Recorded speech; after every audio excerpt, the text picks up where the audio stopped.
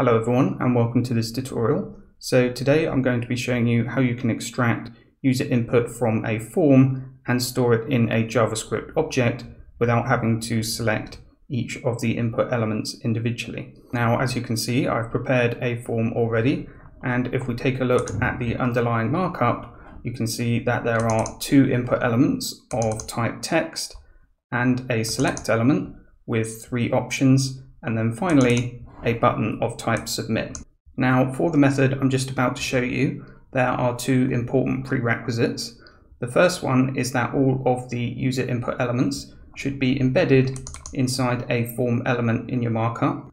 And the second is that for all of the user input elements in your form, a name attribute and a value should be assigned. So in this one, I've got first name, last name, and for the select element, JS difficulty. If you don't include a name attribute for a user input, the method I'm about to show you will still work, but that particular item will be omitted from the object. Okay, so now in my JavaScript, I've already selected the form element. What I want to do next is to add an event listener to that form, and I'm listening out for a submit event on the form, and that's going to generate an event object. And the first thing I want to do inside this function is to call prevent default on the event object. In case you're not familiar, this prevents the default HTML behavior of trying to submit the form itself, which involves a page refresh. We don't want that because we're handling the form data with JavaScript. Okay, so now for the processing itself. So the first thing we can do is lean on the inbuilt form data object to help us gather all of the user input in the form and store it in a data object. So to do that, you want to create a new instance of the inbuilt form data object. You do that by using the new operator before calling the form data object. And in the parentheses, you want to pass in the form element. So this will create a new data payload for us. And I'll save the result in a variable, I'll call it FD, and we'll take a look at that in the console. So if I quickly fill in some information here, now if I expand what I've logged to the console, you'll see that there's not much going on here. You just see the prototype of the form data object containing the methods that you can call on the form data object. Now, the data does actually exist on the form data object, but to access it, you have to apply an iterative method to the form data object. So for example, I'm going to create a for of loop here where I'm iterating through each item in form data, and I'll log each item to the console. So I have to fill in the form once more. Now, the good thing about this data structure is that JavaScript actually has an inbuilt method that can convert an array of arrays into a JavaScript object in a single line. So in the new object, the property keys, they are going to be the first item in each of the arrays, and the property values are going to be the second items. Okay, so back in the script, I'll delete the loop that we just ran. So the method you're looking for here is object.fromEntries, and you pass in the array of arrays. So in this case, it's the form data object, and that's going to return a JavaScript object.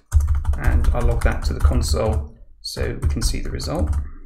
There's a JavaScript object here with the form input data stored in key value format. Now, in case you want to send this data to a server or pass it on to another page in your form, what you probably want to do is to convert the data object into JSON format. So to do that, you can call json.stringify, which accepts a native JavaScript object, and it's going to return that object in JSON string format. So what I'm going to do in this example is to pass this data on to another page so that it's available there. And I'm going to do that via localStorage.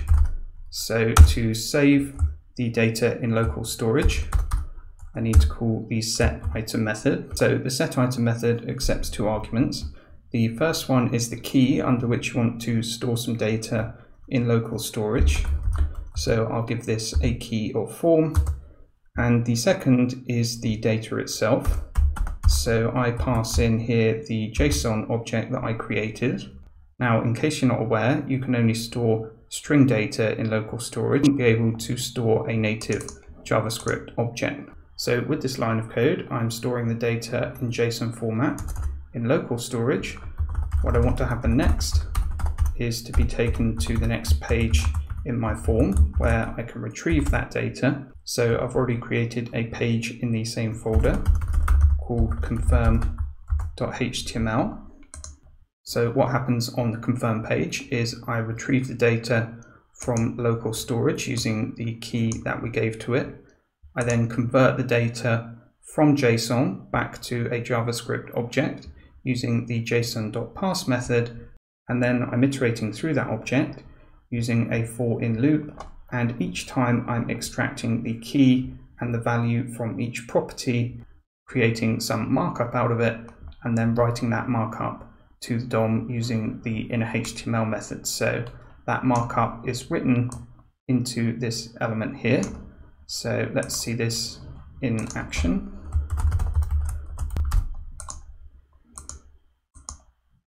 So as you can see, we're now redirected to the confirm page, and the data from the form on the previous page that we stored in a JavaScript object is now retrieved on this page via local storage. So this is how you can make the JavaScript object available on the next page of your form.